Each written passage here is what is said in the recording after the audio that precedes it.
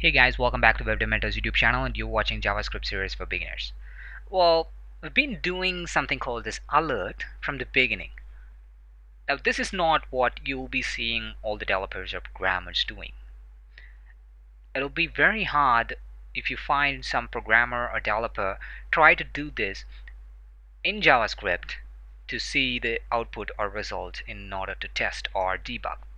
Now there's one way that all the programmers and developer check for it. That is called as console.log. Now this is one of the most used debugging method in JavaScript programming.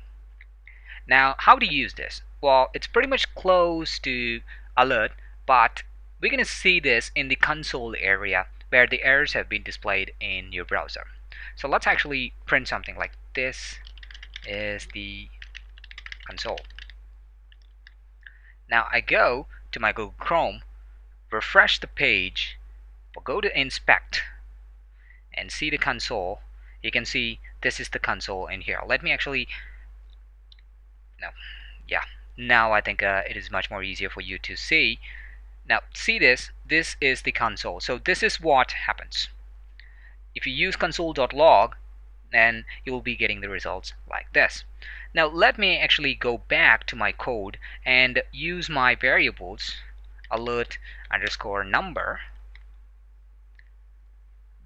refresh it. You can see that the 8 is coming.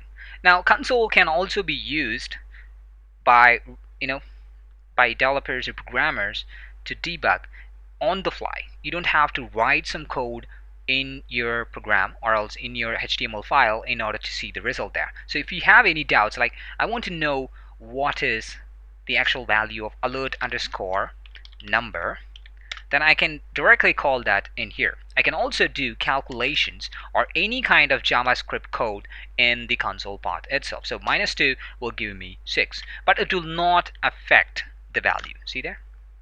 But yeah, alert number is equal to alert underscore number -2. It's 6. Now if I call alert number, it will affect the value.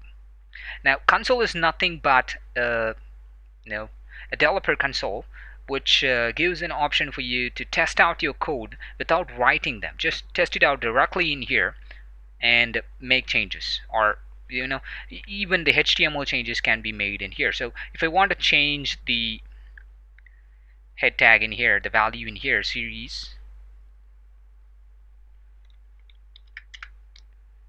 yeah, see that changes coming in here. So this is something that you can do with Chrome, Firefox, and even with Internet Explorer, but the Internet Explorer method is a bit more tedious. So something that I don't use most of the time. It's very hard to find me using Internet Explorer, but you still have to cover it. That is also a browser. It thinks itself as a browser though. Well, that's the end of this video, guys. It's a very short video. What we have seen is how to print out using console.log instead of the alert function. So what you can do is that you just have to write console.log and then the value that you want to print out. Now this will not affect the user in case you forget, you return something like alert of these value and you forgot to delete it from your actual program, then it will not affect, this console.log will not affect the user because it will be on the console. But if it is the alert message, then it will pop up for your user, which might be a very bad thing. Not might be, it's a very bad thing. So if it goes into protection, you are in a big mess. Now if you're working for some corporate company and a corporate company releases the version or else it releases the update which has this alert function inside the website, and some user or some customer sees that, okay, the pop-up comes in saying some debug terms, then you are in a big trouble. Sometimes even might get you kicked out of the office. So console.log is much more safer because most of the customers are normal users who doesn't know about developer tools in Chrome or Firefox, doesn't know how to access it. So you won't be getting into trouble, and of course it's not going to affect the user experience, so there's no problem. So try to use console.log instead of alert.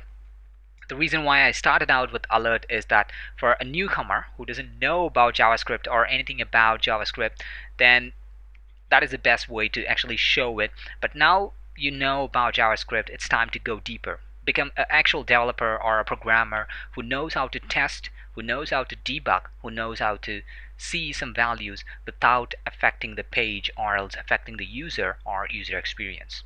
Well, let's see you in the next video, guys. Thank you for watching this video. Please hit the like button and also subscribe button, and don't forget to share the video with your friends or anyone you think will be benefited by this video.